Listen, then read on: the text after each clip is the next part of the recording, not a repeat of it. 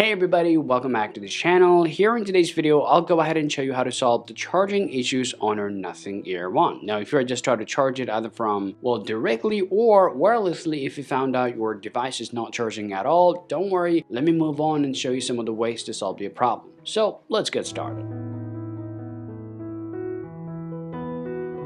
If you want to solve the problem, the very first thing that we're going to talk about is your cable itself. Now, if you have the cable, make sure to just change your cable and try to use Type-C cable to see whether the other cable is helping you to charge your device or not. Well, if that doesn't help, also just try to change your adapter and just choose another or pick another adapter to check whether that adapter is going to help you to charge your device or not. Now let's say you have changed your cable, adapter, but still you're unable to solve your problem. Now in this time around, go ahead and press and hold the power button unless you see the light start to blink, and after that just let go of the button and put the charger in there to see if that works or not. And if you still get the same problem here, the next thing, well, this is quite a recommendation for you all. You can use a wireless charger to charge your Nothing Ear 1. Well, you can use your wireless charger to charge your Nothing Ear 1 and it will actually solve your problem. Alright, now if you don't have that wireless charger on your home, then all you want to do, you want to either buy one of the